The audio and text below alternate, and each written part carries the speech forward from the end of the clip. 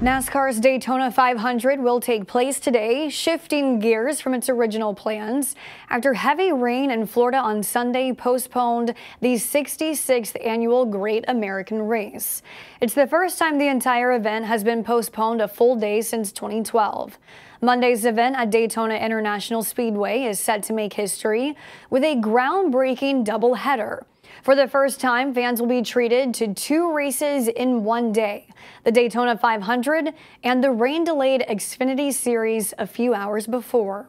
The Weather Channel forecasts light rain in Daytona Beach this morning, but expects skies to clear by early afternoon.